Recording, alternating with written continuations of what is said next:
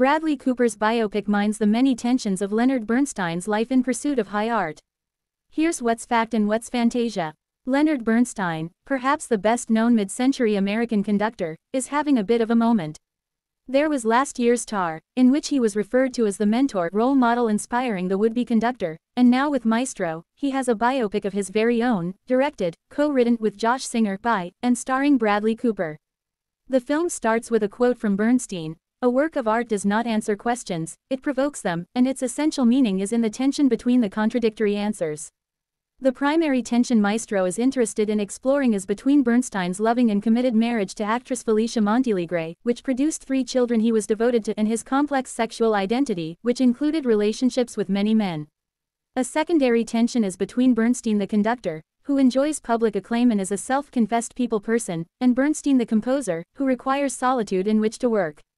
Finally, there is the tension between Bernstein the composer of acclaimed musicals like West Side Story and the Bernstein who dismisses this work as lightweight and feels he should be devoting himself to composing serious symphonic works, although his efforts in this area are generally met with less acclaim.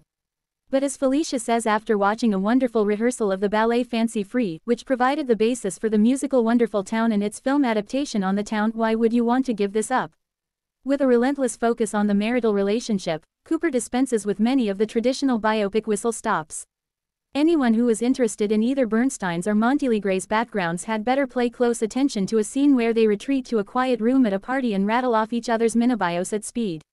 The two get engaged and suddenly it's 4 years later, and we're in the family apartment where the actual Edward R. Murrow is on the soundtrack, listing Lenny's career achievements as part of an introduction for a television interview.